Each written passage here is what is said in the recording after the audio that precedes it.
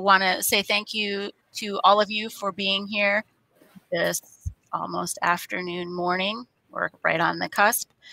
And also to the Consortium of Ohio Libraries for sponsoring the pre-conference, and the ECDI and Mobius for being champion sponsors for this 2021 Evergreen International Online Conference. Here we are on the internet again. And introduce to you Rogan Hamby, who doesn't really need any introduction whatsoever. But there it is. And then give it to him so he can talk to you about personal identifying information on the web. And let me see if I can. I turned off my screen share, but I'm going to cancel that. Okay, there we go. I'm going to be quiet. Take it away, Rogan. Hey, good morning, everyone. Or good afternoon. It's actually afternoon here now. So if you're in a different time zone, good morning, good evening, wherever, whenever you are. We're all time traveling on the internet, I suppose. So my name is Rogan Hamby. I'm with the Equinox Open Library Initiative. For those who don't know me, I am a data and project analyst, which, as one person once meant, that I spend a lot of time punching MARC records in the face.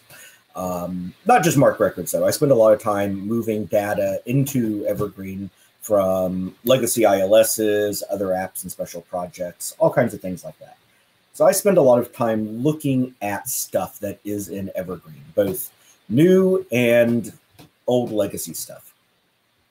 Now, this presentation comes from my affection for privacy. I say affection because I feel like in this day and age of people lowering their standards about expectations of privacy, that if you are too militant about it, you're almost like you're too likely to end up feeling like Don Quixote charging at the windmills, or maybe better yet, you know, like a king at the seashore slashing at waves with his sword. The world is becoming a less private place, but I think that as librarians, that makes it all that much more important that we fight for privacy and that we let our patrons know that they are not a product, that we are in some form commoditizing.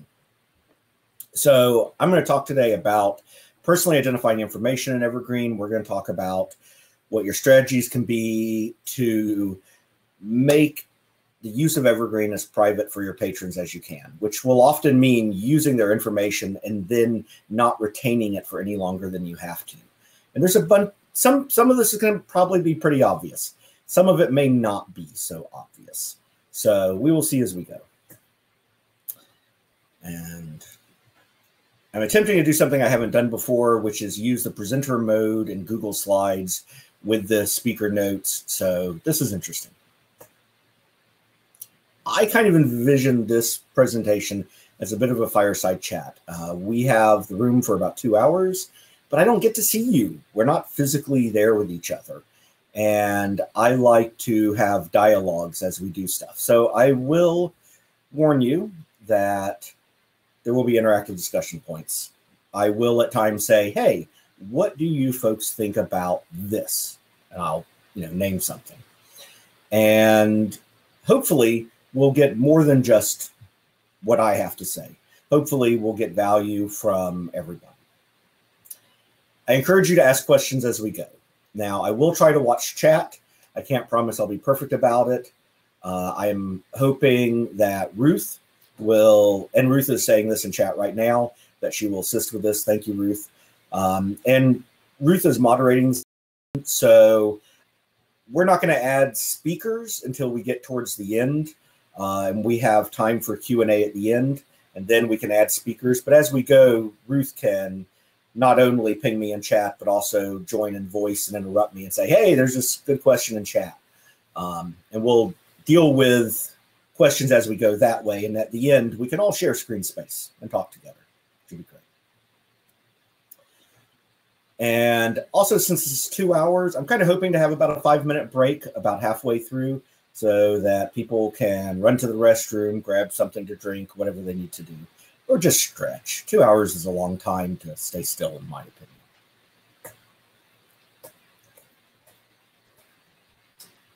So privacy is kind of a necessary problem, like laundry in my mind. I kind of want to set the stage and set expectations for this discussion. When I say privacy is like laundry, what I mean is it's something you have to constantly work at. I think a universal experience of becoming an adult, or at least for most of us, is that there are certain things that you just don't get to take a break from. You do laundry every day, especially if you have kids. You do dishes every day. Privacy is like that. You're going to have to look at it constantly. And I like this quote, Schneer, which kind of casts a light on another aspect of this. He said in his book, David and Goliath, "Data is the pollution problem of the information age, and protecting privacy is the environmental challenge." And what he means by this is not only is looking after privacy something that has to happen constantly, something you need to have an ongoing diligence towards, but it's a necessary problem. It's like laundry and dishes in that regard. I mean, you need to have clean clothes and clean up after yourself in the kitchen. You need to do tasks with people's information. You need to collect it for functional purposes. And therefore, protecting their privacy is a consequence of that. In the case of libraries, we need information from people. We need their addresses in many cases so that we can follow up with them. We need to know what they checked out so that we can know when they checked it in. There are a variety of things we may need information for, and it's not going to be universal. One library may not need addresses. One library may not need some other piece of information. For example, I'm thinking of school libraries. School libraries often don't need an address because that's all maintained by a central student registry system, and they just need a unique ID to be able to look that up in the school registry system. A good example of a case where you don't want that information. You don't want to duplicate it, and because why duplicate something and have a potential point of compromising privacy where you don't need it? And two, it's likely to be more accurate in the school registry system. Then again, another school may need that because they're going to generate notices and they need the information inside Evergreen. And that's going to be another theme of something we talk about. There's no universal answer here. What's true for one library is not true for another. And so when we talk about privacy, we're not talking about a set of hard and fast rules everybody must adhere to, but we're going to talk about ways to think about privacy and ways to evaluate your own practices and talk about specifics in Evergreen. This is not going to be all abstract and high concept. Now, I do want to talk about security versus privacy a little bit. Security is an intrinsic part of privacy.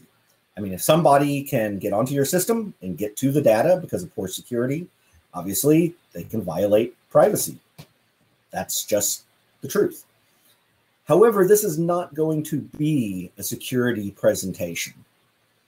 I assume in the context of this presentation that if somebody manages to get into your network and get root access to your servers, if they can get privileged read access to your databases, they can stage a man-in-the-middle attack for HTTPS to get information going to and from client sessions, they can read Jabber sessions. Your privacy, your patron information has been completely compromised, you're in trouble. That's not to say that looking after these things isn't important. It is. It's incredibly important. But this particular discussion is going to be about practices and concerns from an institutional standpoint. We are going to touch on a number of technical issues because you cannot completely separate institutional concerns about privacy from technology. But we're not going to get into the nitty-gritty of, how to protect servers or how to protect traffic or anything like that. Any questions at this point before I continue on? Nope. Okay. So something else I want to say is in the context of us talking about privacy, I always like to say we are stewards. And I think that's important for framing things because we do live in an age where people's data is commoditized. Right now, Facebook and Apple are having a big fight. Facebook is looking at potentially billion-dollar revenue drops from Apple cutting off their ability to track people's information. And so data is money. Data is valuable. And data is valuable to libraries also. But I think it's important that we frame a discussion about patron data and saying that it is not just patron data, it is the patron's data. We don't own it. We're stewards of it. We're given it to provide services to them, and that's all. We don't have an inherent right to it, in my opinion. So I think that's an important concept to keep in mind as we move forward. We live in a world where we often hear about privacy in terms of, well, this company owns information about people. How much privacy are they willing to give that consumer? I think we have to flip that and say, to what purposes are patrons allowing us to use their information? So what are we going to talk about, in the course of our next hour and 49 minutes? We're going to talk about the privacy landscape a little bit. There's a lot happening out there. After many, many years of governments being slow to catch on to the need to create legislation to manage privacy for their citizens, a lot is now happening and has been for a few years now. So we're going to talk about that a little bit and how it may impact you. Some of it can be surprising. We're going to talk about where personally identifying information is stored and how it's accessed. And we're going to talk about specifics in Evergreen in that regard. We're going to talk about risks associated with that storage and retrieval and options to mitigate that risk. So this isn't just going to be about, oh no, doom and gloom. We're also going to talk about how can we make things better? How can we minimize risk? So in the terms of the order of things, we're going to do 4 basic sections here. One, we're going to talk about how little information it takes to become personally identifying. We're going to talk about that legal landscape I mentioned again. We're going to think about things everyone should do. And I think we might get a couple of laughs in there and hopefully some good discussion points. And then we're going to talk about some of those technical things I mentioned, in particular to Evergreen, where things are stored and where you should be looking out for potential violations of privacy. All right, let's jump in. Section 1, how little it takes. This is sort of the obligatory definition slide. What is PII? PII is information that can be used to distinguish or trace an individual's identity, either alone or when combined with other personal or identifying information that is linked or linkable to a specific individual. There's no reason to stay on this point too long. It's a broad definition, and intentionally so. Some things are pretty obviously PII often. Social security numbers are a pretty famous one. But emails, names, ages, all kinds of things can be PII. And I think it's a good thing probably to have a healthy paranoia when asking yourself, is something PII? Because as we'll see, as we discuss a couple more points, it is easier to be PII than you may think. So it's data about somebody or something that can be combined with other available information to identify someone. I want to point out a couple of resources for people that I think are interesting reading. One is LaTanya Sweeney's working paper at Carnegie Mellon University entitled Demographics Often Identify People Uniquely. And there's also an interesting item from the Journal of Official Statistics in 1986. So this is not a new observation. They've been looking at this for a while. Finding a needle in a haystack or identifying anonymous census records. Yes. I just wanted to double check that the slides with all these awesome resources on them are going to be available after the fact so that we can read these articles and things. Yes, I will be, after this is all done, because Google Slides yeah. should persist forever, but just in case they don't, I will print out a PDF of the slides that can be moved through like slides, and should have these links still working where there are links, and they will be uploaded to the Evergreen website and made available on the conference page. Spectacular. Thank you so much. Yep, absolutely. And I hope that everybody presenting will do the same. What these papers did, and Sweeney used Delineus's article as part of her studies, was they looked at census records from the 1980, and then Sweeney also used 1990 records. And they looked at places with relatively low population counts. Some of them were urban, some of them were rural, but population counts, and then said, okay, let's take very minimal data.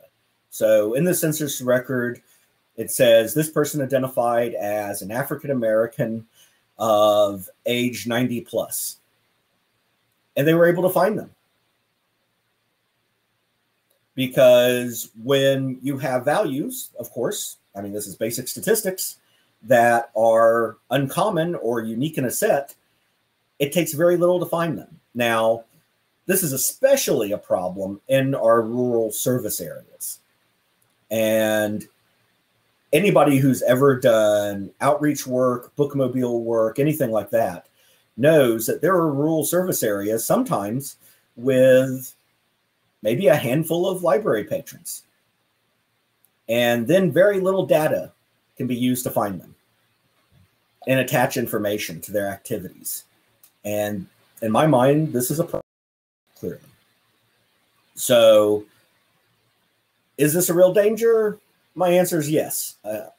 Looking back at that night, at Sweeney's look at the 1990 census data, she looked at 5-digit zip codes, gender, and date of birth, and found individuals. Not one, not two, not a small proof of concept. She was able to do it pretty reliably. And she didn't have to restrict herself to rural areas. It became very easy in rural areas. But even in urban areas, it became surprisingly easy. So you can need as little as a year of birth. And all these things I already spoke to already. Low population areas are at the most risk. Rural populations are very high risk. But this is not a unique problem to rural areas. This happens in cities too, especially even in high population areas where some value is uncommon. Let's say you go geographically to a locale where a certain ethnic group is very uncommon, or a certain age group is uncommon because maybe mostly younger people have moved into that area. Then suddenly those factors in a census can be used to uniquely identify them, or the data in a library record. So why do we go over all this? A lot of people's instinct is probably that I'm nitpicking here. Nitpicking everywhere. When I searched Google Images for nitpicking, this showed up a whole lot. So I felt like it received, by virtue of weight of results, a necessary inclusion. But I don't think I'm nitpicking personally. I don't think we're nitpicking because we need to keep data that we don't actually need out of the system. And the counter argument I usually hear from people is, but what if we need it one day? Well, my answer to that is hoarding is bad. Hoarding books is bad. That's why we have weeding policies and we weed stuff. And I'll go ahead and tell you, in my head of reference and adult collection days, I loved weeding. Man, I would take that book cart out there with a circulation history report and stuff went fast. So I'm anti-hoarding in most regards. My personal book collection is maybe a different story, but we're not going to talk about that. So yeah, I think you can toss out the old stuff. If you're not a government repository with an agreement to hold on to those 50-year-old government pamphlets, you can probably toss them, and we probably don't need those closed circ records with no fines on them or anything. What do people think? Is the audience here mostly pro-weeding of data? So I'm moderating, but I will say I am pro-weeding of everything. I'm the same way with, I mean, I was doing the collection analysis and getting my copies per capita ratios in line there. And data is one of those things, and everybody knows that if you've had a computer with some type of storage on it since forever, I mean, the photos that are on the old computers, the documents that kind of hang there when the hard drive fails, but there's still data on there. I mean, I mean, you have to be careful of old stuff. You know, in my recent experience with old untracked data, I was cleaning out some old boxes in the garage and found some cameras that I hadn't looked at in years, and found some old photos on memory cards that were really neat to have. Oh, yeah. And that's a happy discovery of sort of untracked data. But if you allow things like patron records or patron circulation information to become because it's in a report somewhere, and we'll talk more about that later, that's an unhappy way of untracking data. And that's the thing too. And Bradley has a point here, walking the tightrope between privacy and keeping enough for robust reports and stats. Yeah, absolutely. So we can spot those trends and things. And it's important to keep in mind, Jonathan makes a good point. It depends on the data. And this definitely goes back to the point that I made earlier about there's no answer for everybody. I will give you an example from my routine work. I frequently migrate libraries that have some sort of statistical category, or at least what we in Evergreen would call statistical category, with gender information. Obviously, in today's social environment, that is a sensitive topic. We don't usually need it. I usually encourage libraries to let me not migrate it. However, I worked with a library in the not too distant past who said, we receive certain grants and we don't like it, but the grant committee, and their big grant for us, requires gender information. Okay, well, I mean, they have made a legitimate choice. They've thought about it. They thought about getting rid of it. They've determined they really do need it. And so I'm not going to say that they're doing something wrong. That's all anybody can do, is look at something and say, do we really need this? Not hypothetically, not maybe, if the stars align and, the seas rise and that kind of stuff. But they really do need it right now. So let's see. Jessica's. You got that? Yeah, we do some digital repository. This is Jessica Wolford. She says we do some digital repository stuff, and I always try to discourage people from uploading yearbooks because of potential issues. Yeah, and that's a rough issue, actually, I think, because yearbooks can be an extremely valuable resource for research. Journalists use yearbooks all the time, but what is the value? And you have to look at that in your collection and make an evaluation for yours. And obviously, you've probably done that already and decided it isn't worth the potential risk. But I can see another library saying, we have a lot of journalists that use our collection, and it is worth it for ours. I was watching a documentary a couple weekends ago on Netflix about the Son of Sam murders, and some interesting things discovered thanks to yearbook resources about potential collaborators and those crimes. So you don't win the Jessica said that she doesn't win the argument often. I think we all know that feeling very well, especially when that's part of what makes us feel like Don Quixote sometimes charging at those windmills, right?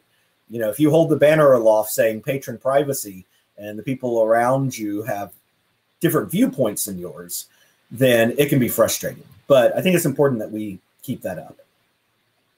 I would say too, there is in the spectrum that, of course, I think of most things as a spectrum, where we have everything anonymized and or private, and we have the Wild West of everything over there, and everybody gets to dig through whatever that pile of stuff is.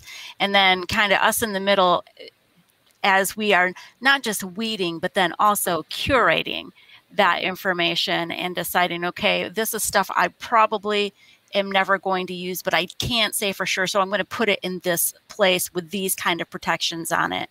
And then this is stuff I'm probably going to access a little bit more frequently, but it still needs to be really sequestered from people unless they have certain permissions and all that. So yeah, yeah. Okay, let's get into the legal landscape now. Now, I'm one of those strange people that find laws fascinating. I actually enjoy reading about the laws being passed in different countries. And I intentionally am going to keep this non-US centric. And you'll see why shortly. Even though a lot of us here are from the US and Canada, I think it's very important to look outside our borders. And I think by the end of it, you may be thinking of Shakespeare's line of "kill all the lawyers." Now, the character that says this in the play, I'm suddenly doubting myself. Was it Richard III? Anyway, he was not a nice person, so it's not meant as something that we should probably empathize with too much. But all the liabilities out there can pile up and make you think, maybe we would be better off in a world of anarchy without laws. I don't think we would, but I can understand the temptation to think that. So the danger of PII in your system is very real. What's next? Look, we're going to talk about these laws that are being passed and your obligations, but I do want to stress that I believe these are baselines, not goals. If you come into it looking at them saying, we're compliant with the law, we don't have to do anything else, that is a factual statement. You don't have to, but you should stop and ask yourself if you should. Now, you do have to balance things. You may look at something and say, we really should do this task, but we don't have the resources, and the threat of this information, identifying somebody or ever getting, disclosed, is extremely low. And so you may make a rational decision to not follow up on that. But you should stop and ask yourself if those things are true. So we're going to start with Canada. This website, priv.gc.ca, has some information on Canada's legislation involving privacy. They have a Privacy Act that's fairly comprehensive, but only applies to their federal institutions. Like the United States, Canada is broken up with provinces and territories with their own distinct governance. And those governances, like in the US, states have a fair amount of autonomy and have laws that govern them. However, there is a federal, I'm not sure if I should attempt to pronounce this PIPEDA or not, but the PIPEDA, Personal Information Protection and Electronic Documents Act. This applies to private organizations, and it is federal. Now, those provincial and territory governance bodies may have additional laws on top. And this is going to be an important difference with the US. They have local laws, but they do have a federal law on top. The federal law has a number of exemptions, but you need to know those if you're operating in Canada or providing information to Canadian citizens. And that, I don't know off the top of my head if it's extraterritorial or not. But I know that if you're providing services to a library in Canada, PIPEDA definitely applies. Now, the European Union has the GDPR, the General Data and Protection Regulation. This has been kind of a global standard to date. It's been around for a good few years now. I provide a link to it. And one of the things I want to stress about it is that it is extraterritorial. That means that if your services target people in the EU, you don't have to be supplying services to an EU library. You don't have to be in the EU. But if you have a user base in the EU for some reason, this applies to you. Now, how granular is that? Ultimately, that's up to the courts. But could you potentially have a scenario where a Parisian exchange student comes over to the States, stays for a couple years, gets a local library card, and keeps that card for certain services and goes back to Europe and an EU court would find that your practices fall under the GDPR? Yeah, absolutely. The GDPR is evolving. It has not remained static. I don't think that particular scenario is terribly likely to happen.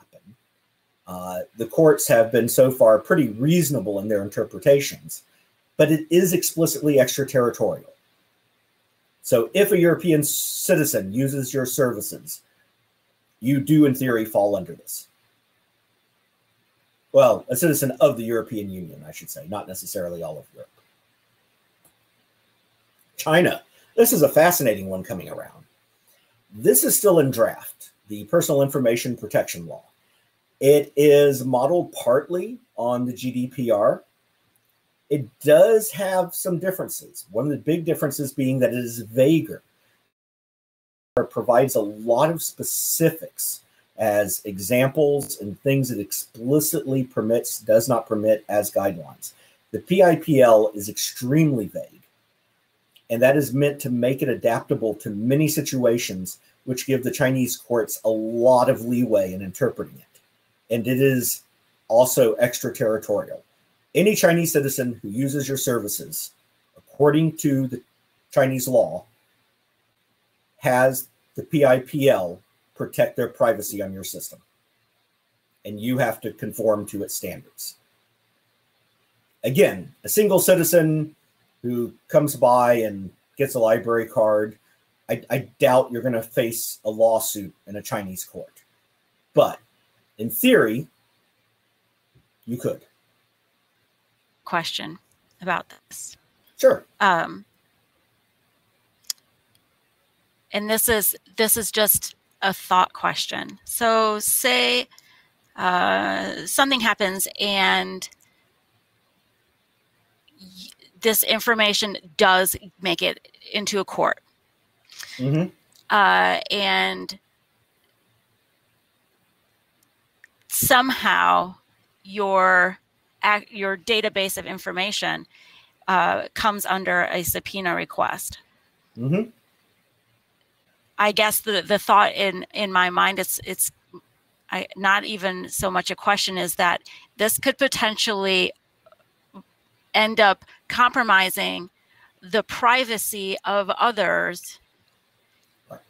Now, something I have not touched on so far is the ability of these courts to enforce their rulings. True. It is a big step from a Chinese court to say, hey, you, the state of Indiana, provide us a copy of your Evergreen database in plain text.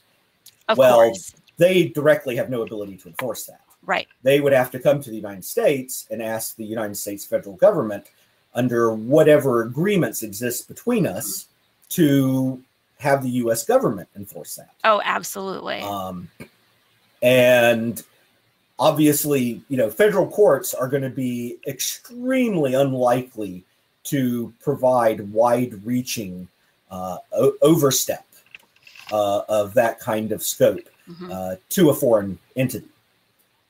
But if yeah, and if it's not just China. I mean, also, I'm just thinking any of these laws where we kind of skirt close to the edge, kind of cutting corners or whatever, do potentially open us up to that kind of what if scenario.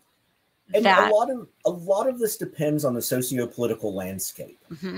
Right now, I find it very hard to imagine that a European court would ask for, say, come to the state of Indiana and say, provide us all the information you have about every European citizen in your system. Of course. Now, that scope is probably reasonable, especially if a lawsuit has been filed in a European court. Right. I don't think the U.S. courts are going to find it very high priority to push that along to the state of Indiana. However, if the socio-political landscape alters and intellectual property and privacy concerns become much higher between the two countries, and more mechanisms come into existence to freely move that information back and forth, that could change. The other thing, too, is that though it may not even get to the point of here's this text file of these things. But litigation is not cheap. And, No. and so even if it doesn't end up compromising patron data at some point in some respect, it could compromise the integrity of your organization from a budgetary standpoint. And so, I mean, it does sound a little Chicken Little but at the same point, these things have happened to individuals and organizations. So sure. And we live in a landscape now where there are entities out there that have a very different profile than libraries generally do. Things like app makers, game makers, things like that, who are making decisions to, for example, not sell their software in a given region of the world because they don't want to deal with falling under those laws. Because not only is litigation expensive, but the form of litigation can be extraordinarily challenging. So, for example, if China were to come after you for some reason, you would need a Chinese law expert. You would need to hire lawyers in China to fight that case, which provides a whole other level of complication. So, again, the threat to libraries of extraterritorial requests for your information, I think, is incredibly low right now. But is it a landscape that you should be keeping an eye on just in case things change in the future? Yeah. It is something to be aware of. And could I see a court saying, hey, you know, we're a court in Belgium and this guy has filed a request to get information from the state of Indiana for, you know, his daughter's records while she was a student in the U.S. Yeah. Is that likely to be enforced by the U.S. government? Right now, no. 20 years from now, maybe. And we have seen GDPR affect Evergreen development. Sure. In that, I think it was the geographic proximity thing as we're doing discussions about that. And we do have people who are organizations that fall under that law, even though it's extraterritorial. I mean, they're in the territory. And so this impacts their day to day. And so they wouldn't be able to use those features as we had been talking about them because it requires the essentially the opting in for every patron to use a certain part of that to make the feature work. And so we went away from that to avoid developing in a way that would bump up against the GDPR. Yeah, and we have to be very aware of these things. Now, currently, our major user base is in North America, but we do have users around the world, and we do want to be reasonably aware. And I say reasonably aware because, you know, I can't invest the time to become an expert on, say, India's privacy laws. I can't invest the time to keep up with every ruling in Chinese courts about, you know, the implementations of the PIPL. But to the degree that we can, we should be aware of these things when we talk about development and features and all those things. Now let's talk about the US a little bit. There are a few federal laws and regulations that apply to federal entities, like, say, the Library of Congress. But otherwise, we don't really have any federal standards for privacy. Each state and local government has been told to make their own, and they have, or lack thereof. And one that is worth pointing out is the CCPA, the California Consumer Privacy Act. A link to it is here. It is still in draft, by the way. It has not been finalized. It's not been voted into law yet. But a lot of other states are looking at it. And a lot of other states are looking at taking it as basically a template to make their own state laws. So I do think it's worth going ahead and looking at now and then being able to say in the future, okay, here's this law that does affect me. Was it modeled on it? What's different about it? Because there's going to be enough small points that it's worth spending some time with. Now, one thing about the CCPA is that it is a little different from, say, the GDPR. The GDPR and the PIPL for European Union and China, they both are basically framed as a set of thou shalt nots. These are things that entities cannot do with patron information. Do I need to pause a second? I see some folks are having audio problems. I'm going to send a message over to Brandon real quick. Okay. I'll keep going then. But the California Consumer Privacy Act is very different in that it defines things as a series of rights rather than what entities cannot do with information. It says what citizens have a right to. And it's pretty vague. And it's intentionally vague so that it doesn't get outdated quickly. And we'll have a maybe funny list of some things that have become outdated in PI and privacy documents in just a little bit. And it does have many exemptions. And this is one of the things you're going to want to look at in all of these privacy laws is where there are exemptions. Some of them have exemptions for nonprofits, exemptions for organizations of certain size, exemptions for all kinds of things. For example, the CCPA, yes, it really does kind of put the screws to very large entities like Google and Facebook. But if you're running a small business that's not generating millions of dollars in revenue a year, you're probably exempt from all of its requirements. And there's a good chance libraries maybe too. However, it's also extraterritorial. Like a lot of the other laws we've been looking at, it says if you're a California citizen, we don't care what server has your information where in the world. Our laws apply to you. Is the audio working out at this point? Dog in the background. Yeah, my dogs are very unhappy, probably at a squirrel on the deck or something. So it's working here, and okay. And I see that it is for some people, but not everybody has been. Okay. You'll have to read Brandon's comment yourself. I can't translate it properly. Chinese law approved.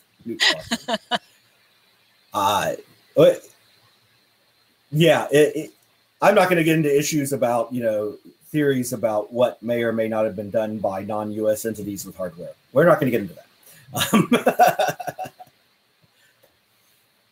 Okay, so at this point, I think it's easy to feel like it's time to put your head down and just like, what can I do? All these entities are setting up laws all over the world that I may, in theory, have to comply with, although actual risk profiles probably really low in a lot of cases. And the answer is you need to be proactive. So my experience with this, I will tell you, I was working at a county library in South Carolina. In South Carolina, the library systems are mostly county-based rather than municipalities. And we found out after the fact that the local county government had created new rules that all the county entities had to adhere to regarding privacy. And when I found this out, I asked, well, when is the implementation date of this? And they said, well, it was months ago. And I said, did you provide notice? They said, yeah, we had workshops. Everybody was invited. Can you show me? They left the library out. And as I talk to libraries, this is a common refrain I hear, that they're often left out of these discussions. So you need to be proactive. You need to find out what's going on. You need to talk to your attorneys if your library has some on retainer, and make sure that you are following the baseline of what you have to do. Now we move on to section 3, things everyone should do. Now, we're about 45 minutes in. Are people still feeling good? Does anybody need a break at this point before we start the next section? One. We're going to go on a count of 3 here. I say go ahead and go through the next section, maybe a break after that. Sure. We'll see where we stand on time. Cool.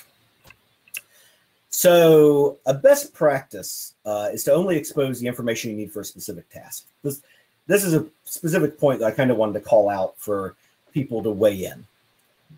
What function do people think occurs in a library that violates this principle that you should only expose what you need for a specific task. And we do it over and over and over and over every day.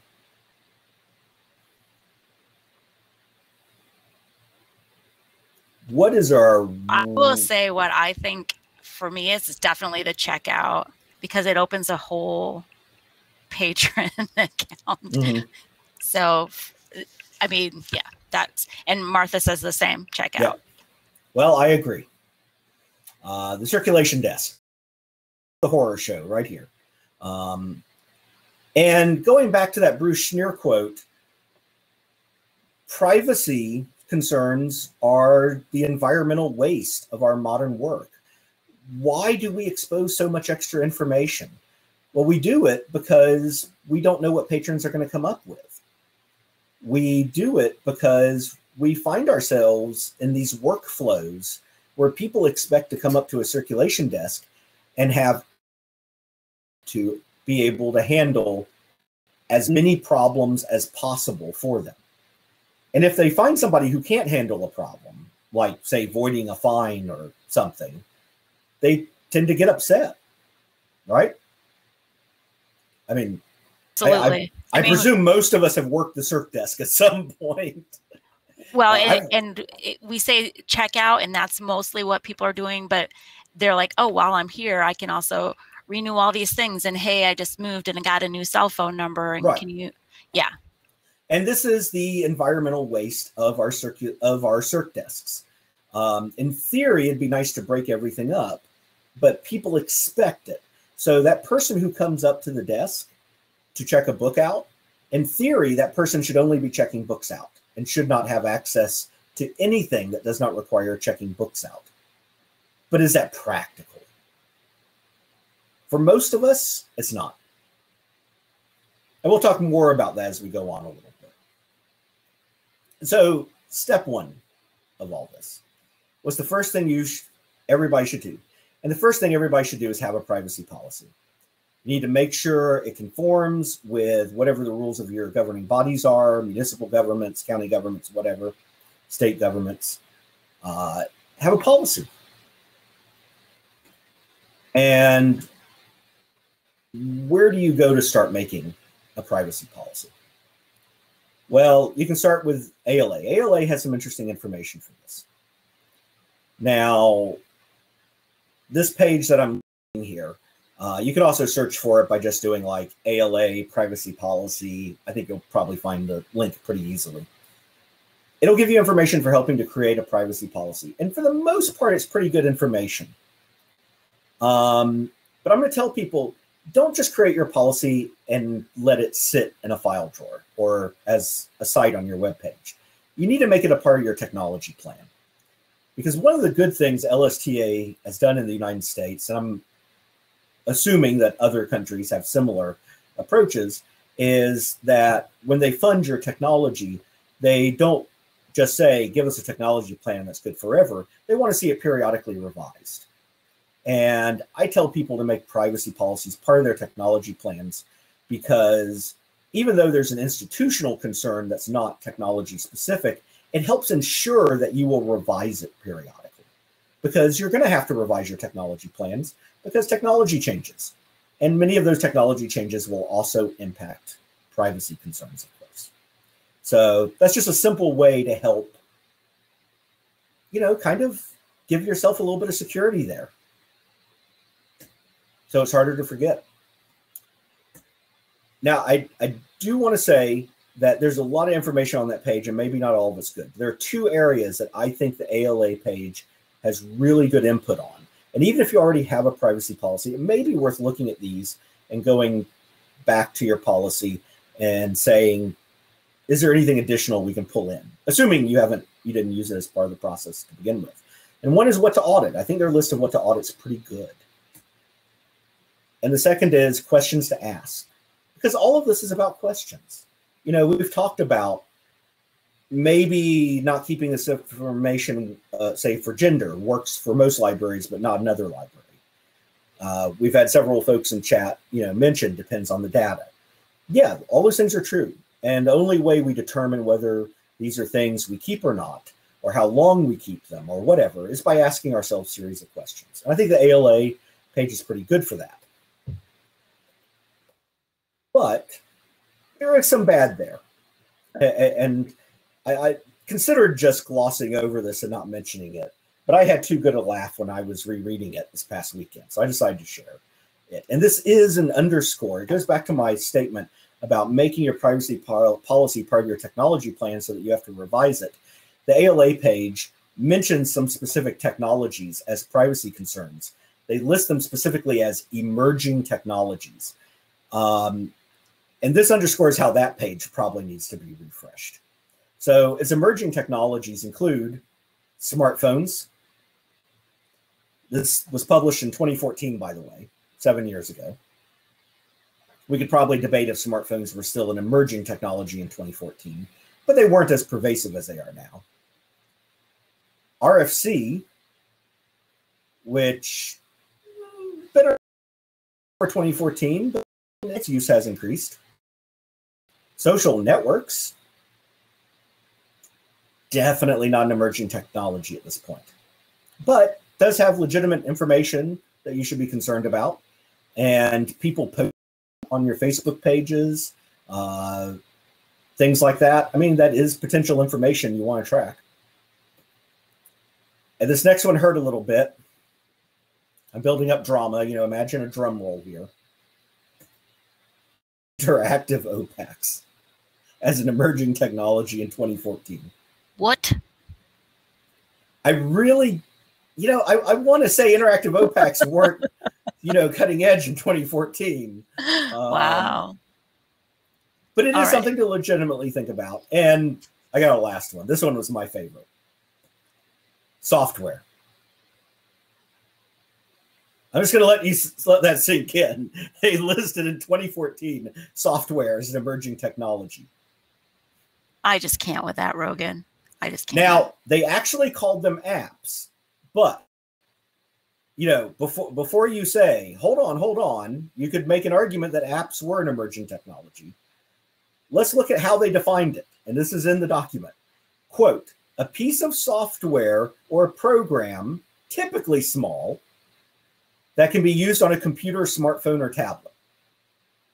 So software that can be used on a computer, smartphone, or tablet. They used the actual, like, what it is, it defines itself. Right. Okay. That's, and examples they gave are Keyring, Foursquare, Evernote, and Pinterest. They used Foursquare in 2014. It was around. I think it was pretty much gone by 2014. I was going to say emerging.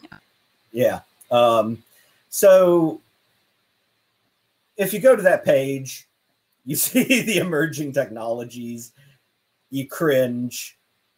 Don't discount the value of the rest of the document because of that. I do think it has some good information, especially if you are creating a privacy policy for the first time.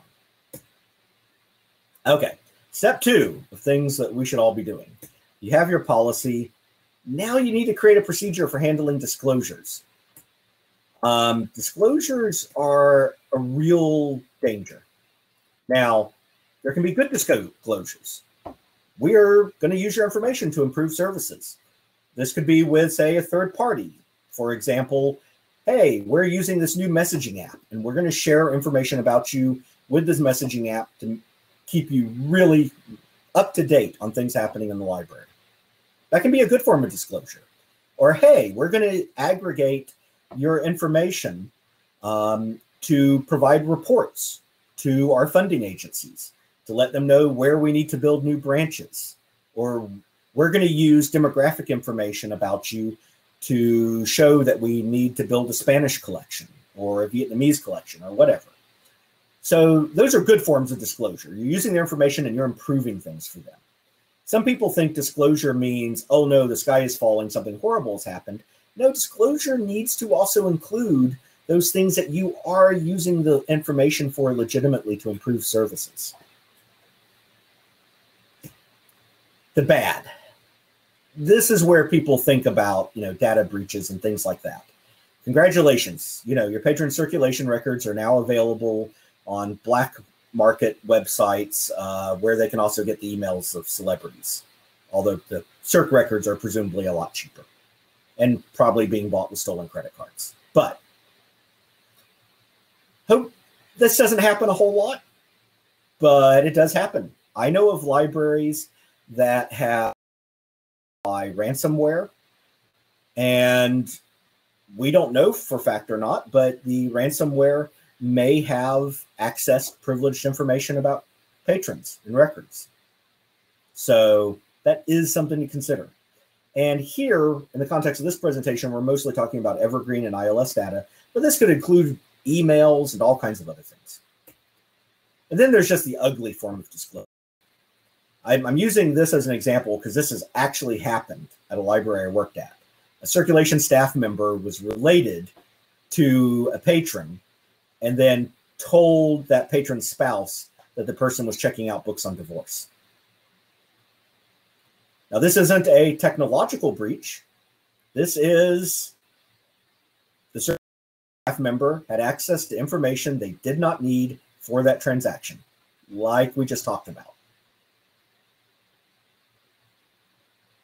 So that's not a security breach because the library made a reasonable decision for their operations, for the workflows they needed to make that information available.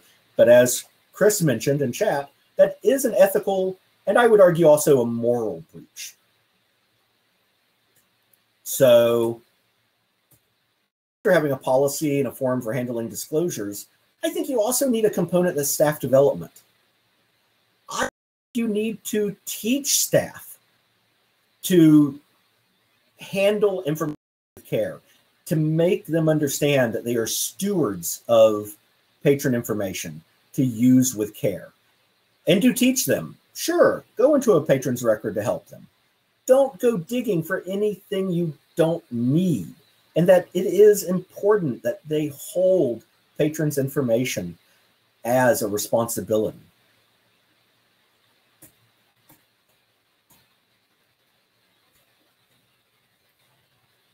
So step 4 is ensure that you audit and review periodically.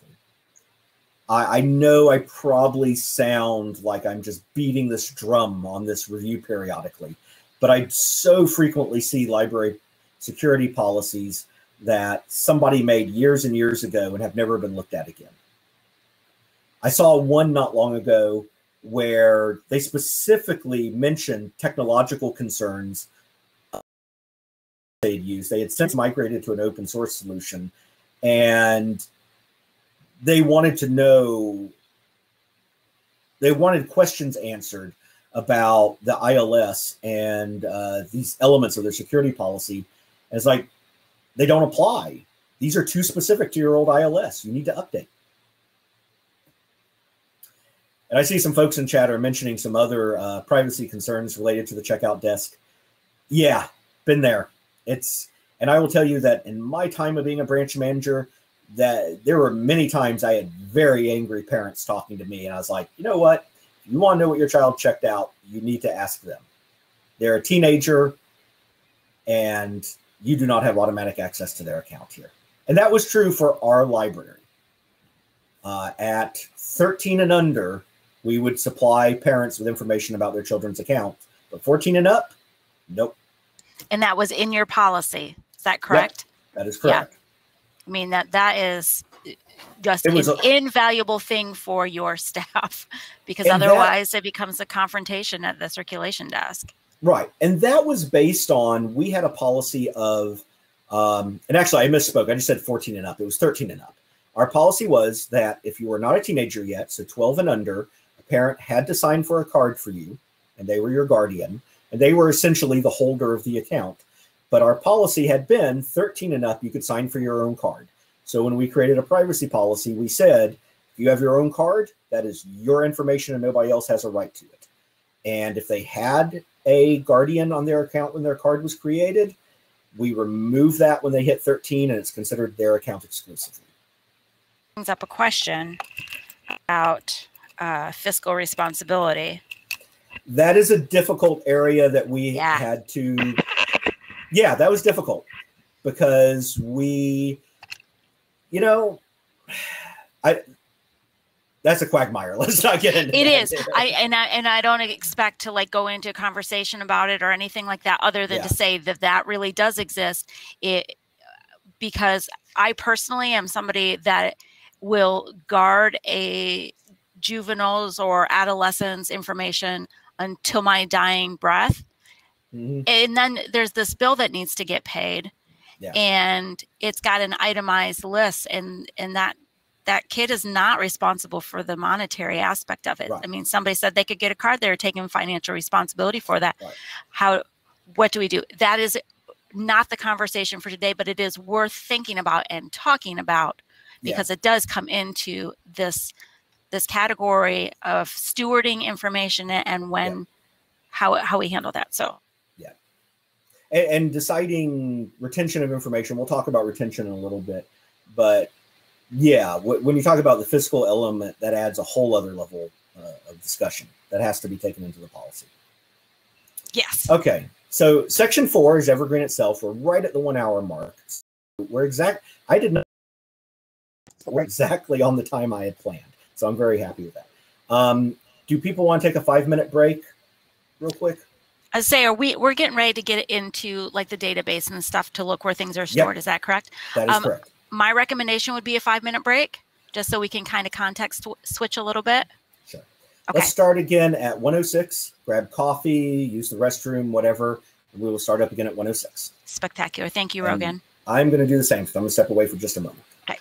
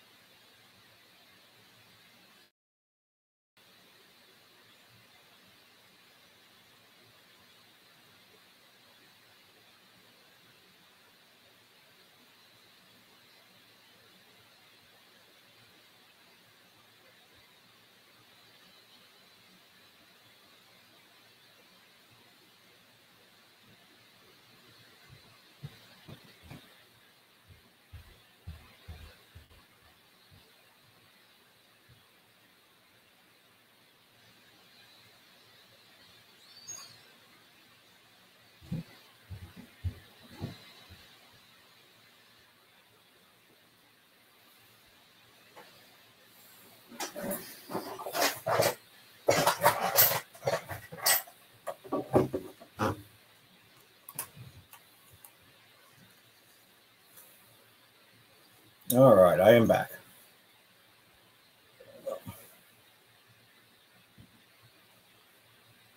Feel free to chat in the text chat.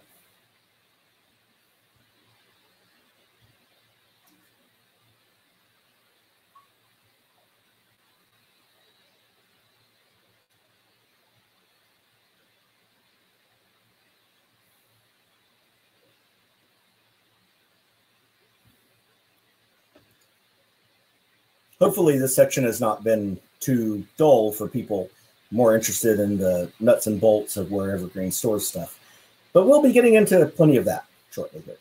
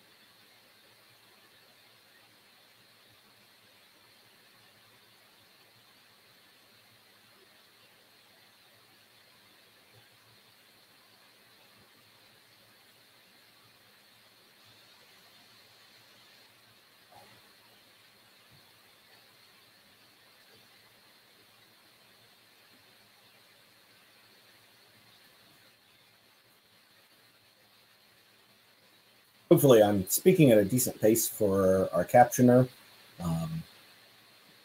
I, by habit, tend to be a fast talker, and I'm trying to speak at a more deliberate pace and not try to turn this into a race for the captioner.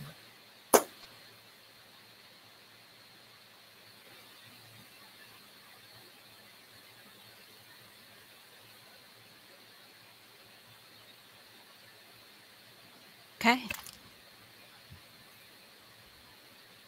Okay, it is 1:06. We're going to get started again. Good. Evergreen itself, nuts and bolts. Our biggest risk again, circulation desk. Yeah, circulation information, patron information. This is our big hole. This is the black hole that we try to avoid, but it sucks us in anyway in terms of risk. But the truth is that Evergreen is not unique in this regard. Every ILS has this problem because every ILS needs to support that same single point of workflow where people expect to come up to the circulation desk and get help for anything. However, one place that Evergreen does have an advantage over a lot of ILSs is that we have some more granular permissions. Now, this is just a screenshot of the permission administration screen, but let's talk specifically about taking advantage of that. Now, this is going to be a project. Let's just be honest. Anytime you start talking about adjusting circulation workflows and mapping out new permissions, possibly creating new profile groups, you're going to have to start creating flowcharts. You're going to start with spreadsheets. You're going to need to pull in stakeholders from administration, circulation, and it's going to be a whole project, right? That's just the reality. Don't do it trivially. And you may partway through go, this isn't going to work. We're going to have to keep it wide open, which is not perfect, but that's the reality we live in, right? At least a privacy issue that the dangers and consequences of, and you're prepared to deal with, but you can't take active steps to mitigate, is better than one that you're unaware of and will blindside you. So if you look at something and see that it's not practical to make changes, that is still better than just ignoring it. But sometimes you can find some solutions. So let's look a little more granularly. These are some of the view permissions for seeing information about patrons that are relevant. View hold, view user fines, view user transactions, view user themselves. Now, the view user is kind of a huge hole because we group information about the user onto a relatively few number of screens. I could theoretically see a world where, we break address information out and have a different permission for that, where we break other kind of information such as, birth name and birth date and stuff like that out. All of that would require significant work. None of that is trivial to implement at all. But as a community, if we start looking at this, perhaps we'll decide we want to. Now, what's the downside? That's what you always have to ask. Is this actually doable, or are we doing that nitpicking, charging at windmills thing? Is it practical to actually have one staff member check books out, another handle fines, and another update addresses? And that's a good question for everybody here. Has anybody here tried to implement something like that? I do know of one library that implemented something like that, where they had just simple checkouts, library aides doing that who could not view the rest of the account. And if somebody needed something like an address changed, they had to go back to a main desk. That did not last very long, I'll admit. It had a number of workflow problems and they ended up having to abandon it. But I thought it was a noble try. Has anybody here done that or looked at it? We We have CERC permission groups that are set up to allow our member libraries to potentially do that. There has not been a lot of pickup for it for exactly the same Right. reasons that you describe. From less of my experience, I mean, my experience plays into it, but then also my observation in the years since I've been at a public service desk, is that there really needs to be an overall look at those workflows beforehand. That it doesn't, because it doesn't only affect those limited CERC staff, it affects everybody else. And so there needs to be some understanding and some buy-in from the others that it may change the way that they are interacting. It's going to, the balance, that load's going to land somewhere. And does it make sense to patrons, and does it make sense to staff? And that's kind of high level planning as far as how people move through the library and act. Well, so, and there's a simple barrier of resources sometimes too. Oh, absolutely. I will tell you, at one library I looked at implementing this, and it was almost possible. But the biggest problem was that to do it in a way that made sense with patron flow through the space, which wasn't an aesthetics feng shui kind of thing. It was if patrons are going back and forth the wrong ways, people can't leave the children's, workroom kind of problem. Yeah, and there aren't enough staff often to accommodate that. Well, and that was the other part. I mean, we needed essentially another desk that would take up space that we didn't have. And we needed at least one person at each desk. But there were many times we only had two people, which meant that during that time, we couldn't afford for anybody to call in sick, leave to go to the restroom, anything, which meant that during many hours, we'd have to essentially double circulation staff. So it just wasn't practical. And Jessica, Chris points out this fairly obvious thing that we like to say a lot. Permissions are a lot to deal with. I was actually dealing with something this morning. I'm like, oh my gosh, here we go.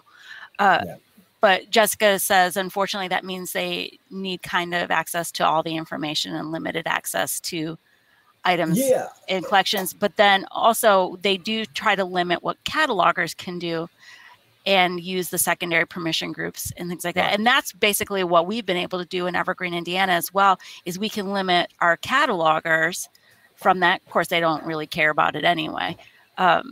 Well, some, I guess, I'm sure probably do. But there are libraries where catalogers need circulation permissions because it holds related issues. Yeah, absolutely. And sometimes we add those ad hoc, and sometimes we do it as a secondary permission group, or even as a part of our cataloging permission group. Right. Again, and so we always come back to this idea of it's not one size fits all. We can come up with, nobody has done this to this point, of come up with an authoritative for Evergreen best practices document for permissions.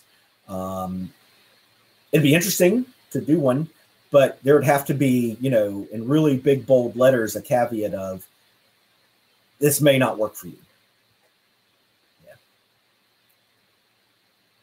Yeah, and somebody mentioned in chat about small library and a cataloger also works as circulation desk.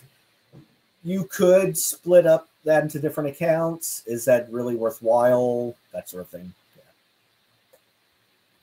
So let's get into the actual storage of stuff now. We primarily store information about patrons in the schema actor. For those who aren't familiar with database speak, a schema is basically a container. You can think of it as a folder with a whole bunch of spreadsheets in it, and tables are the spreadsheets. Tables do have, unsurprisingly, tabular data in them, which look a lot like spreadsheets, where, we'll have a column for something like first given name, column second given name, column family name, and so on and so forth. And we're going to talk about these and what's stored in them. So actor.user is the big one. That is the one that has probably the single highest concentration of patron data in it. It includes usernames, their family names, their birth dates, these days preferred names, surnames, email addresses, phone numbers, And it just goes on and on. All this stuff is personally identifiable. And a lot of it is very obviously personally identifiable. I mean, names exist for the very purpose of identifying us. Emails are by definition unique. Phone numbers are by definition unique. So the risk of this data being publicly available or available is fairly obvious. But there are some fields that are maybe less obvious, and I want to spend just a moment looking at these. One of these is the ident values. These are the identification values. They don't have to be used. Originally, I think there was a conception in Evergreen that there should be some sort of validating piece of information that should be in there. But you'd be surprised what I found in there. I have found social security numbers in there.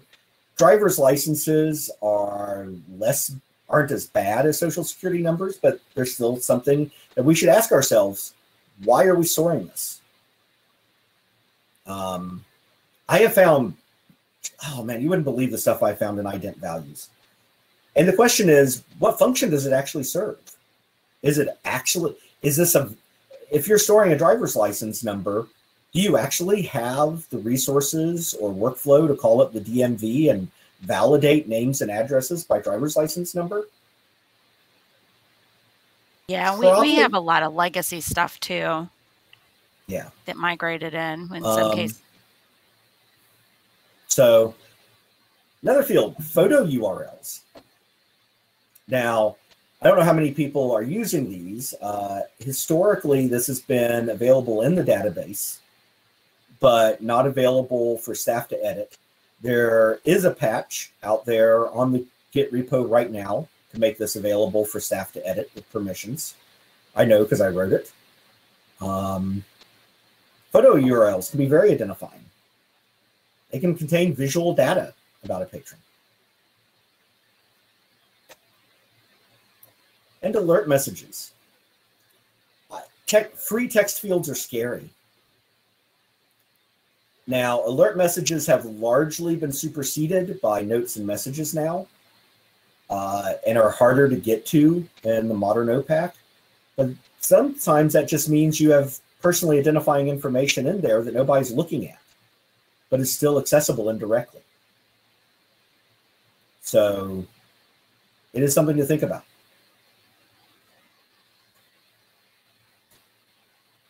What can you do about all this? Well, you can evaluate what you store and how. And you have to approach that from a standpoint of staff training. You know, what gets stored? Is it okay for a staff member to say in a note, this patron is really stinky and I hate him. And by the way, he lives at blah, blah, blah, blah, blah. Not where he claims. There's at least one, if not two or three things in that example that we probably don't actually want in a note. So that is a component, staff training, saying what you want to have in those free text fields. And then you need to ask yourselves those questions, like, do you need birth dates? Instinctively, birth dates seem to be this piece of data that libraries instinctively gravitate to grabbing. But do we actually need it? Do you actually base any services off it? Maybe you do.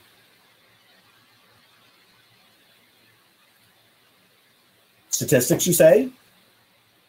Well, Brad said it in chat. I have it here on the slide as well.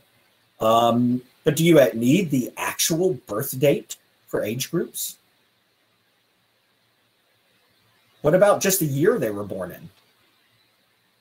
Or the decade? How granular do you need it?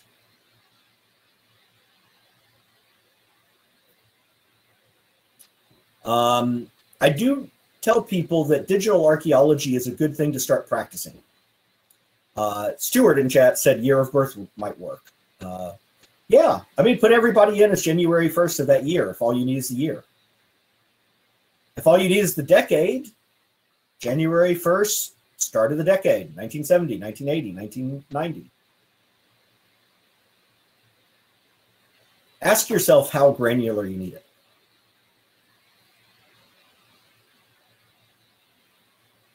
Right. Jonathan mentions in chat that you need to put a date in, but you can make up the date. And I think there are some options for that, but we can look.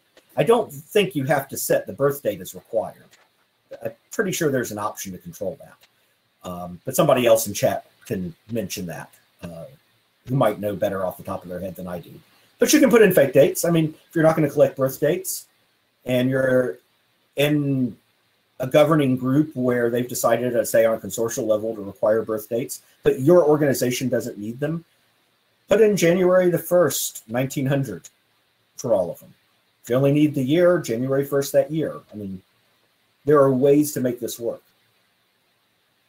Yeah, Tammy mentioned that she does not have the birthdays required. That's what I thought. Yeah. Yes, and Bradley mentions fake 1900 birth year. I will tell you, when I migrate data and I'm migrating birth dates, they often don't exist, but I may be migrating them into a system where they require them, so they will come up as a bad record and cause problems. I'll often fill in a fake birth date, and I often use January 1st, 1900 for that reason. Because then it's easy to look at and say, that's probably a fake one. That's one that was filled in, not real. But it's good to do some digital archaeology. It's good to look at what you have in the system. And even if it was collected for a good reason at one point, do you still want it or can you get rid of it? And stuff, frankly, sometimes it's come through multiple ILSs. I've done migrations of libraries that have had 5 ILSs and have weird stuff that the library had no idea was in there. Okay.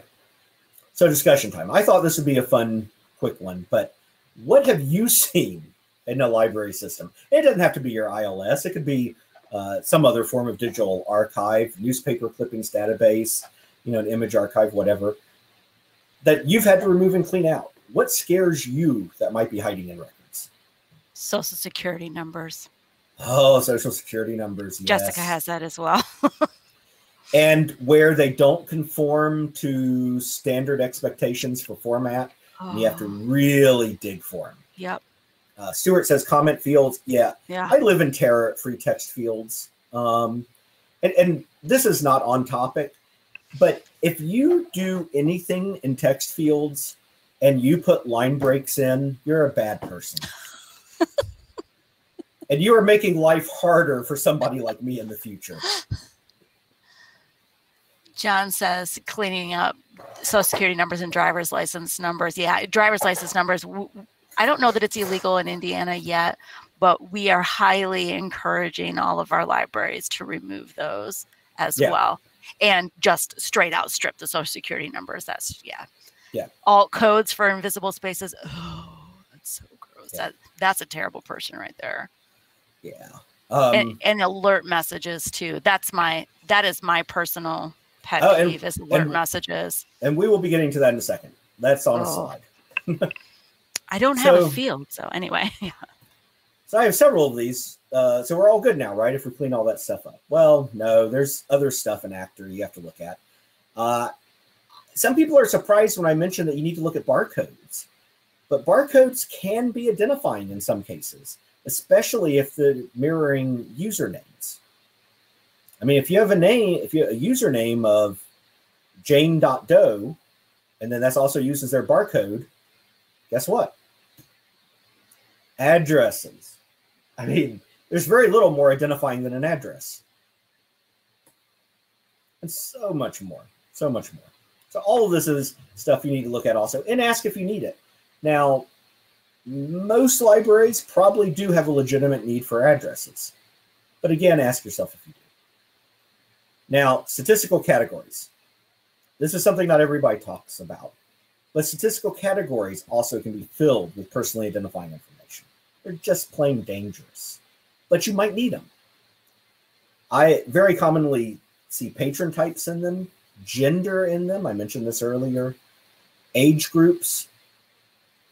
School districts, which I misspelled district there. I'll fix that before I print this. Municipalities. And those are all things that can be potentially identifying. And are dangerous. Now, note I don't call them bad. And I don't call them bad for a reason. There's things you need to look at and consider. But the same things can be good sometimes. I mean, let's look at that. Patron types and gender, we've already talked about. I think they're pretty straightforward. But age groups. We talked earlier about statistical need for. If you turn off requiring birth dates, you can just have the age groups you need and keep them as statistical categories. School district. Maybe you don't need addresses for them, but you do need school districts for students. And you can track that way. Or a municipality, maybe the area of a city or the neighborhood they live in is adequate for your needs. I mean, I will go and tell you, I am highly doubtful about the value of addresses often. Do you know, I cannot begin to tell you the number of times I have looked at a list of patrons with fines, and they have not lived there in years and years. They are not at that phone number we have for them. And if we're going to find them, it requires investigation. We're more likely to be able to use an electronic phone book to find them than a library record. So I sincerely question the value of keeping some of this stuff. User activity. A lot of people aren't even familiar with the user activity table in the database. But you can define activity types, and there are pre-existing default ones, and patrons are linked to them with dates. So you can see things that patrons have done.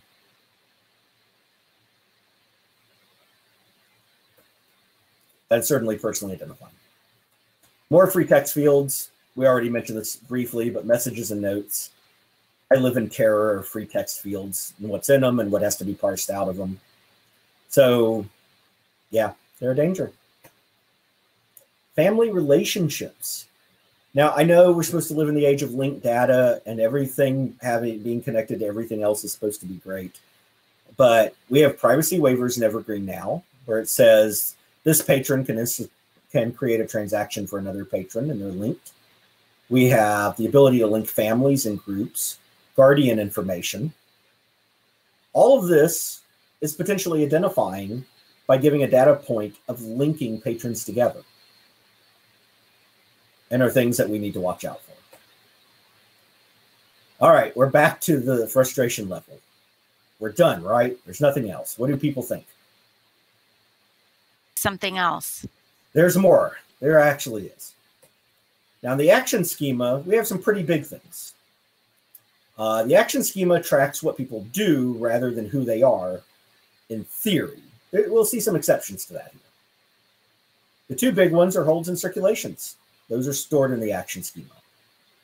Going back to PII, it's information both about who you are and what you do. Holds and circulations are certainly things people do, and that people may have very legitimate reasons to want to keep private. But there are some other things you may not suspect, like curbside. We now have a curbside table in the system that will store information about how a staff member can identify you when they come out to bring you your stuff.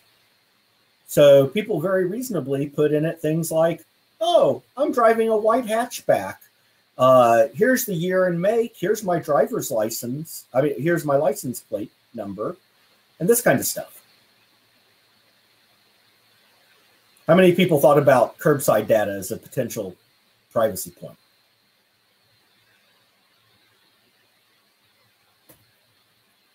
Your circulation history. That's stored distinctly if you're opted into it. Surveys. Surveys aren't heavily used in Evergreen in my experience, but they exist. And who knows what's in them? Whatever a survey was created for. So that certainly can be a concern and something that needs to be evaluated, both for should it be used and should it be retained. So is there a lesson in all this? Well, yeah, there is such a thing as healthy paranoia. Look at everything. And all of this goes back to some of those same questions that ALA proposed when designing a privacy policy. I'm not super pro ALA myself. I have many criticisms of the organization. But I do think that's a useful starting document. And it does communicate the message that this is about asking questions. Now, what can you do about all this stuff? Well, the good news is that it's pretty straightforward. One, staff education, which we talked about. Now, I'm not going to belabor that point. Two is you can create a policy for removing inactive patrons. You can define this however you want. These patrons haven't had a hold or a circulation in X number of years. Now, you need to be careful. Perhaps they're only using electronic resources. So you may want to create some way to track, that they're being validated in other ways, or create maybe a statistical category for them. Get reports from your service like Overdrive or Access 360 or whatever, and use that to set statistical categories for the patrons. So be careful that, even if they don't have transactions in Evergreen, they may be authenticated against Evergreen and still active patrons in other ways. But yeah, and using authentication activity is certainly valid. Bradley mentioned that in chat. But remove inactive patrons. They don't owe you fines, or maybe they don't owe you much. Hey, every patron that hasn't been active in the last 5 years and owes less than $10, get rid of them. I probably would actually be more generous than that for the fines, but I'm pretty skeptical about fine recovery, personally. And then age circulations and holds. Now, removing inactive patrons is something that you have to do one at a time in the staff client, but it's easy for support staff to do it on the back end if you can give them the list of IDs or give them very clear criteria for generating those reports. And aging circulations and holds is something that is natively supported in Evergreen. You can set it up to wipe out this information historically once the circulations are closed and the holds are completed. And I certainly think that's something people should consider doing. Now, it does keep statistical information, so that can be useful.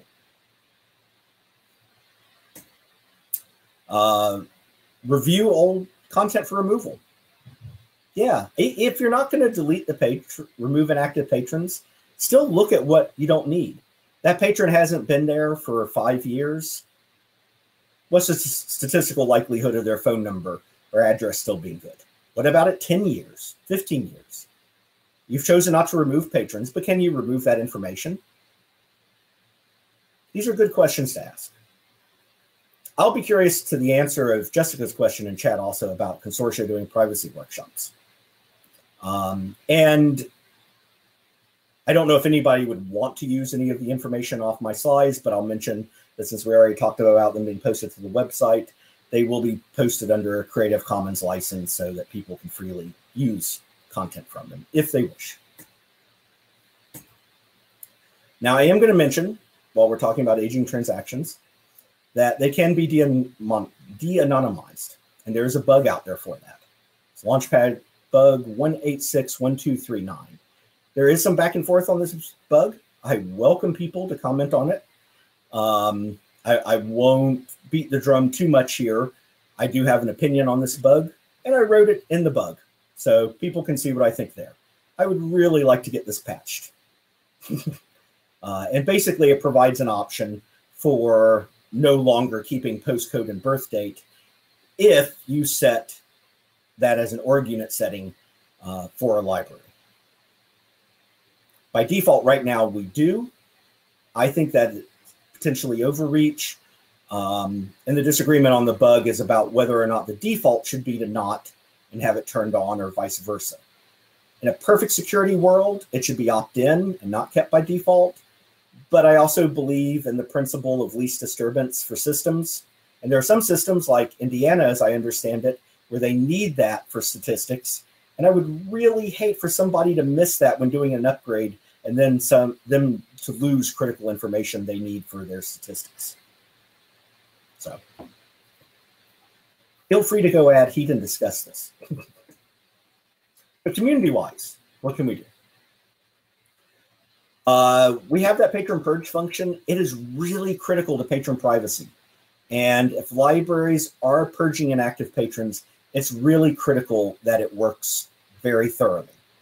Obviously, we've talked about a lot of places in both the actor and action schema that information can be potentially stored. So I think it would be nice at some point to do a review of the purge patron function and make sure there are no bugs in it in terms of missing things. You know, for example, I don't know off the top of my head, does it wipe the informational note free text field from curbside? Patron? I don't know. Those would be good things to check, in my opinion. I think we should also consider tools for removing old data points. You know, we have these great utility scripts for aging transactions, SERPs and holds, and I think that's great. Wouldn't it be great to also have similar tools to say, hey, I'm going to pick on curbside again just because it's already, you know, something I'm thinking about, but these curbside appointments are done. They're not coming back. We're going to, you know, remove unnecessary information from them. I think a full audit of options for those sorts of things would be nice. Now we're going to move on to the single biggest potential threat to privacy in the system. And that is what is in front of you. Reports. Reports are terrifying. I thought about putting a graphic in here as an in-between slide, and everything I thought of that I thought was scary enough to represent reports, I thought might genuinely disturb people watching the presentation. I don't know. All those unnamed folders right there are pretty terrifying to me.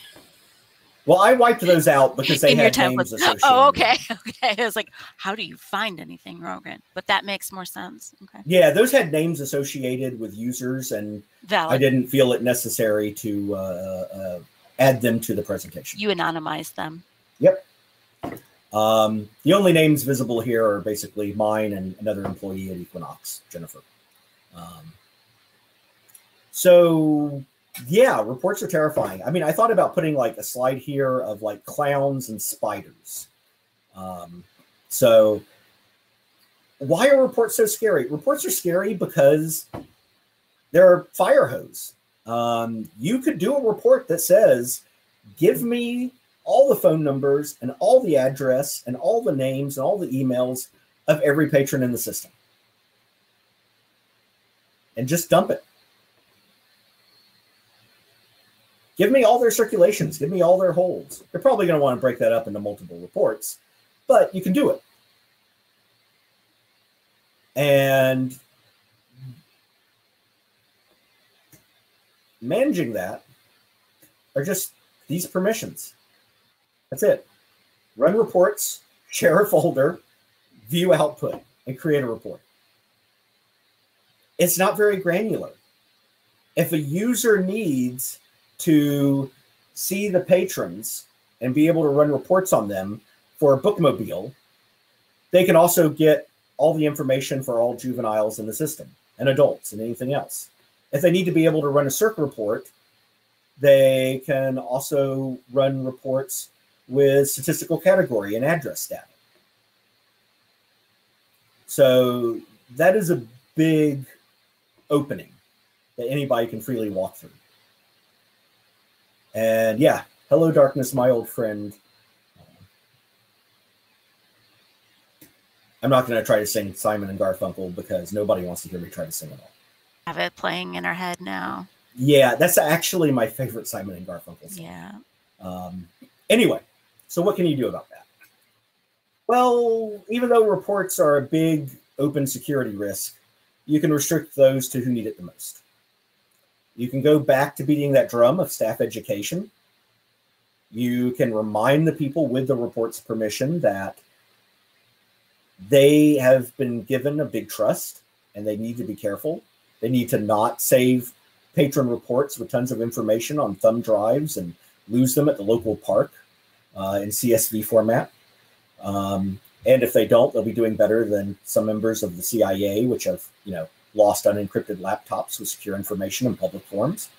But as always, just like in the CIA, and I don't think the CIA gets compared to libraries very often, but like the CIA, our biggest security hole in libraries is not bad actors, but people doing their jobs, acting in good faith, and making mistakes, and probably having more access than they should.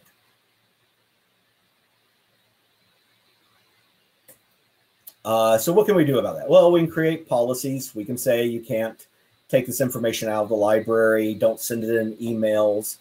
Not sending information in emails is a really good start, because once you send it in an email, it's on some server somewhere for a long time and hard to get to. Google, if you have Google Gmail as your library mail and you send an attachment, you can probably never get rid of it. So think about how you store report output, how it's distributed and used. Community-wide, and I'm going to say up front, this is my personal opinion incoming. It does not reflect Equinox, the Open Library Initiative, in any way, shape, or form. It's just my thought. I'd love to see us look at options for restricting reports by content per user. Now, I'm going to go throw out, this would be a big change. This wouldn't be easy, wouldn't be quick. It'd take a lot of thinking before we even start talking about code, about how it would work. But I think it is something we should think about. But it is a very big picture thing. So finally, we're done, right? We've covered everything. Not quite. If you want to imagine the sad trombone sound playing now, you can do that. Because there are some other things you should consider. Outputs and backups. Action triggers. We love action triggers, right? They allow us to do things like generate XML data for notices. Well, any data for notices. But then that's living in an action trigger table. This person checked this book out on this date. It's due at this date. That's living in a whole other place. That's not directly connected to a user. Report output. It exists on a server. It may exist on somebody's hard drive or solid state drive or network drive or whatever. We have auditor tables in Evergreen. If you're auditing, for example, actor.user, you may have not only information about that user, but every change that's happened to their account. And that's something you need to think about. Data backups. You may be running replication, in which case you can probably consider all the versions running as the same for intents and purposes, but there's a very good chance that you have some sort of actual backup somewhere, perhaps even on, a separate server that you use as backup. If you have governance rules that require you actually have cold storage at certain intervals, you may have that.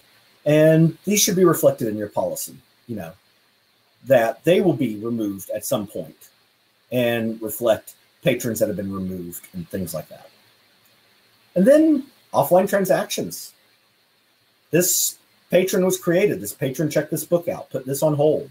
That ends up in a JSON file that sits on the server and should be cleaned out periodically. So finally, we're done, right? That's everything. We have missed nothing.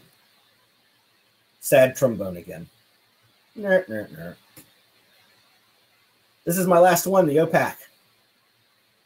Remember when we talked about interactive OPACs as an emerging technology? Well, I thought it was kind of funny. I still do. But it is a legitimate point that OPACs contain patron information. And often, we create the problem because we install things like Google tracking. And let me go ahead and tell you, I don't care if you close down your Google account, Google still has that information somewhere. So we're creating that problem. But we often need analytics. And I really do think libraries should consider using something like Matomo, which is very easy to use in Evergreen now. Now, it does require an external service. You might have to set up your own server or use a service provider for it. But as of 3.6, using it with Evergreen is as simple as turning on a few org unit settings. And then you're not giving out that use data to anyone else, including the originating IPs, which in the age of cable modems are pretty identifying in their own right. I mean, I can go ahead and tell you, I have a cable modem here at home, and my IP has not changed in years. And that's common these days. There we go. And that brings us with 15 minutes to go. Our time for general discussion, questions. Ruth, feel free to, add people in for voice chat. And if people don't have any discussion points, thank you for having me.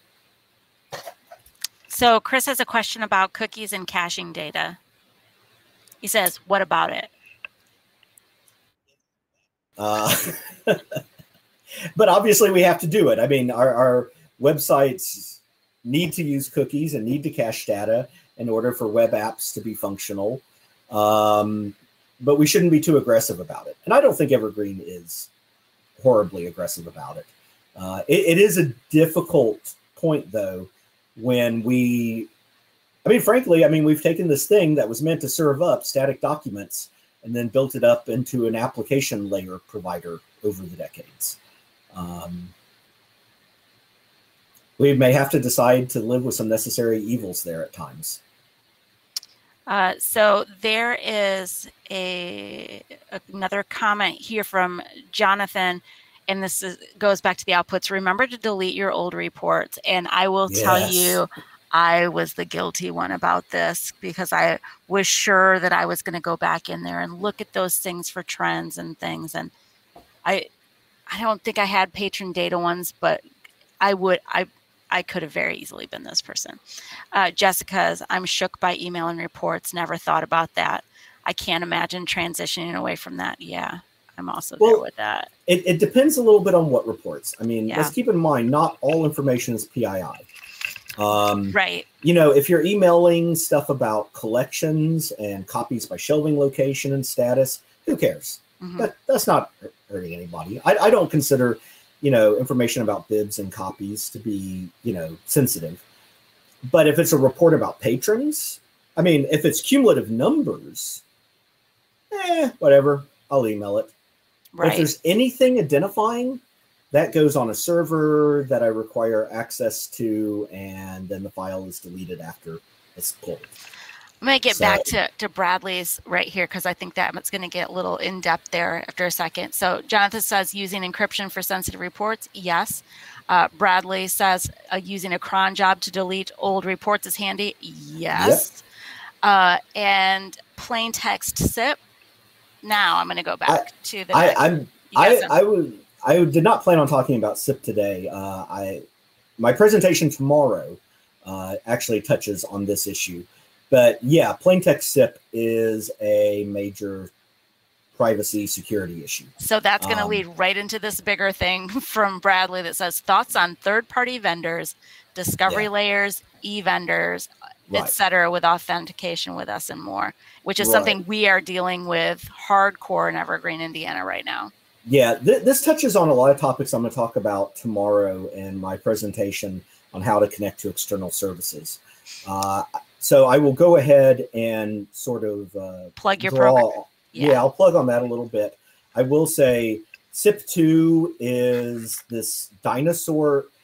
It is like the dinosaurs. It is ancient. It is unwieldy. It is probably bad for the environment. It deserved to die out.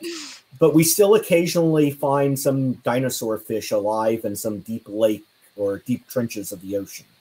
Because we just find it hard to get rid of them. And SIP is like that. I do recommend to people that because SIP is the lingua franca of the library world and so heavily used, that they encrypt it. Put it in an encrypted tunnel. If your vendor doesn't support encrypted tunneling for SIP, they should. Pressure them. them. And let's talk about an API. But, but not right now. And yes, it would be nice for alternatives to SIP to be more widely used, but they're not. Mm-hmm. I will tell you that Equinox, I can't speak for anybody else, Equinox does provide supported encrypted tunneling for SIP for anybody who asks for it. That's cool. Let me go back and see if there's anything here that I missed. I do want to make note that Bradley also said to rename the user interface labels for reports to clowns and spiders. I'm cool with that. I fully support that. Yep. Yeah. third-party vendors, discovery layers, all that. Again, discovery layers I don't generally consider very worrisome. And again, I'm going to talk about that tomorrow in connecting to external services. Yeah, because I want to hear about that. Authentication gets into SIP 2. You know what? I'm just going to say, listen, come to my talk tomorrow for that. Yeah, that's legit. Anything I didn't else? consider these two complementary of each other, but I guess they kind of are. But they are definitely complementary and lead one right into the other, obviously. But yeah, I'll be talking tomorrow about a number of options for connecting to Evergreen to pull information, especially for non-sensitive purposes. And that is tomorrow. Do you have offhand what time that's at? I want to, hold on, I can tell you. I know, I'm looking right at it, but I'm, oh, it's at 1 o'clock Eastern time, connecting Evergreen to external services. So was that 10 o'clock Pacific time? That should be 10 o'clock Pacific time, I believe. Patron API exists in Evergreen too, yeah. Sort of. It depends on what you mean by API. I'm going to talk about that tomorrow too. Well, yeah, I was going to say specifically that feature called Patron API, I think is it a triple I thing? Right. Well, yeah. Kind of. Okay, you're going to talk about it. We'll just talk about it tomorrow. Well, a small spoiler. I mean, there is the triple I product. I took Chris's comments in a different direction. Oh, okay. There's a difference between what API technically means and how people tend to very casually use it. And when you're talking to a vendor, oftentimes, I hate to say it, but vendors depends on the vendor. Well, and you're often talking to salespeople who are repeating things, and they themselves don't really know what they're saying. And they just want all your data, and they want to get all of it now. Well, the salesperson just wants to close the contract. Right. Well, of course. Then it's somebody else's problem. So how long are you going to talk about this? For 3 hours? Is that what it's on the schedule for? I'm going to do it in about 50 minutes. Dang it. Okay, cool. Very briefly. Brad says, also vendors, we need local admin access to everything because we do. Yeah, that's exactly the thing. And it's a hard pass. No. Bless your pretty little hearts. But I am going to discuss tomorrow briefly. I'll talk about database access. Yes. Yay. Thank you. Obviously, this is an issue near and dear to my heart. I could go on, but I'm not going to. Anybody else have any questions for Rogan? You have it exactly for 7 more minutes. Yep, 7 minutes. Yeah, I will go ahead and I will sort of sell it a little bit to people who might be interested. The presentation tomorrow on connecting external services does get into some techie bits, but it is not a presentation for developers. It is not a super techie presentation. It is a presentation for essentially 2 groups of librarians. Mm-hmm.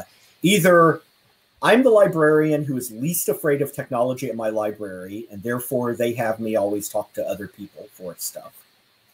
Or, I'm a systems librarian, mm-hmm. but I'm supporting 30 different things. Right. No, I don't have time to become a developer for Evergreen, even though I might want to. I probably don't have that time. And these are the audiences for the presentation tomorrow. And can I expand on your audience for that? Because sure. I am thinking specifically of another group, and this is, I'm going to just say, use the broad term, public services librarians who believe that their consortial administrators can do everything.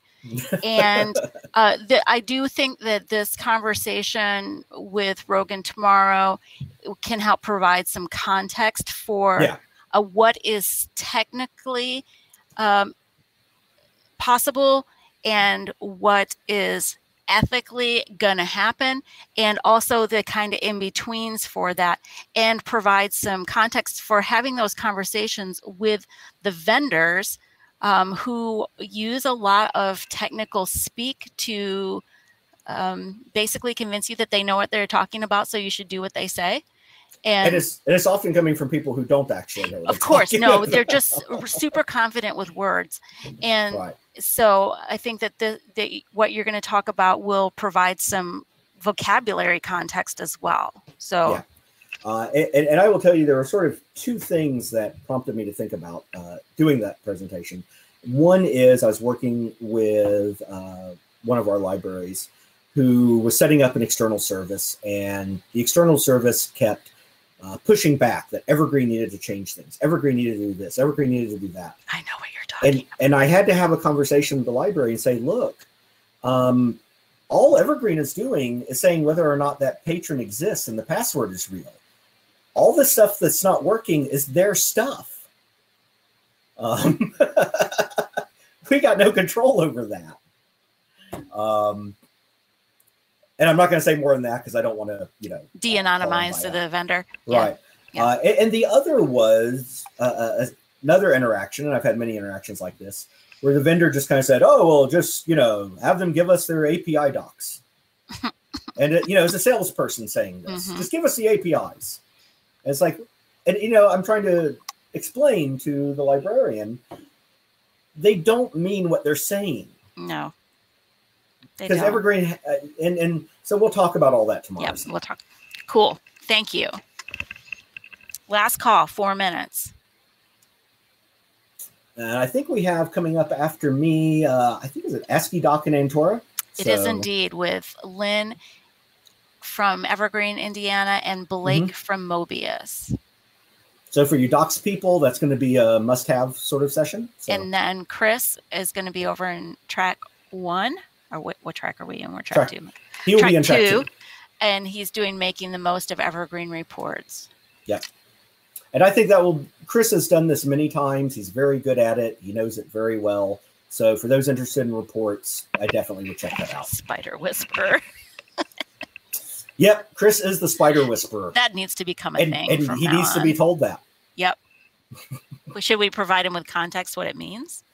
Only after you tell him. Oh, fair. Okay, cool. Okay, awesome. Well, thank you, Rogan. I really enjoyed what you brought. I learned a lot. I hope that others did as well. And great. Well, everybody have a good day and have a good conference. Yeah. Let the next group start.